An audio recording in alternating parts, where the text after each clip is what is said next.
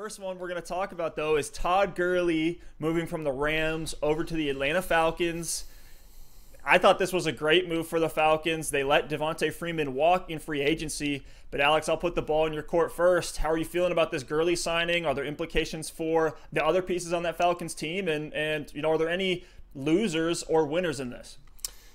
Yeah, that's a good question. I don't really think there's necessarily any losers on this Falcons team.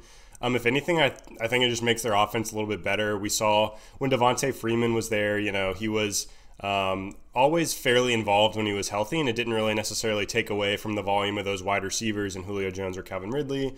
Matt Ryan was always able to rely on the running back receiving the ball, and Todd Gurley, we know he's got receiving chops from his days in LA previous to this past season, which was a little bit challenging in the air for him. But I think it's a great move for Atlanta. It's a 1-year, $6 million deal, low risk. They get a guy who's proven to be an elite running back in the league.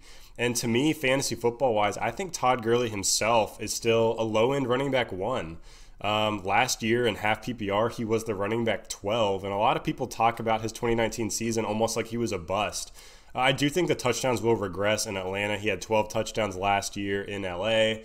I don't really expect him to get 12 again, but one thing to note, in Atlanta, they're not really going to be preserving him like the Rams were. The Rams had him on this pitch count. They acted like they wanted to kind of preserve that knee and save him for the end of the season and the playoffs. This is a 1-year deal, so Atlanta's going to let him go as hard as he can go. And I think his carry count could go up from last season. He had 15 carries a game in 2019. The previous 3 seasons in LA, it was 18 carries a game, so maybe he gets a little bump on the ground. And then through the air, I think he gets a big bump. He only had 3 targets a game last season. When he had that dominant 2018 in LA, he actually had 6 targets a game. And then Devonta Freeman last year had 5 targets a game. So I think he gets another target or 2 per game in half PPR and PPR formats. That's a huge boost. I think he's going to be a little bit more effective in Atlanta. The LA Rams line really struggled last season. So, I'm willing to take a chance on his upside, probably in the back of round 2, early round 3 in drafts. But I think it's a great move for the Falcons, a great landing spot for Todd Gurley, and I think it's going to give him the opportunity to be a workhorse like he's always been. Yeah, I'm with you 100%. I'm a firm believer that Gurley has a ton more left in the tank. Finishes the RB14 in PPR. I know you mentioned the half-point PPR, so there's still value there. I think his receiving work is going to go up. He only missed 1 game last year. A lot of people think of Gurley as missing all this time or dealing with all this injury off and on. I mean, he only had 33 fewer carries than a pretty decent 2018 season. If we even want to go back to 2017, he only had 56 fewer carries, which if you think about that, that's 3 games for a running back, essentially.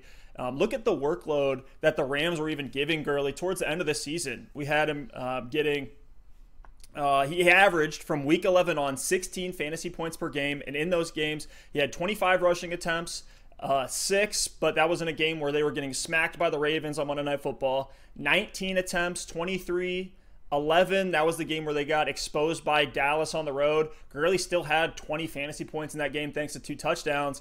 And then 15 carries and 20 carries. So he ended the season on a really nice stretch, getting a full workload, and played pretty well. I'm willing to bank on that. I think he's going to take over some of the vacated targets left by Devonta Freeman. Even if we look back to 2016 to 2018 with Tevin Coleman on the Falcons, he was getting about 30 receptions a year to Freeman's 50 or so. So, yeah, absolutely. I think Gurley's going to get an uptick with that receiving work.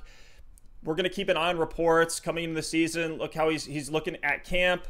If all reports point to that knee is looking healthy, Gurley's back.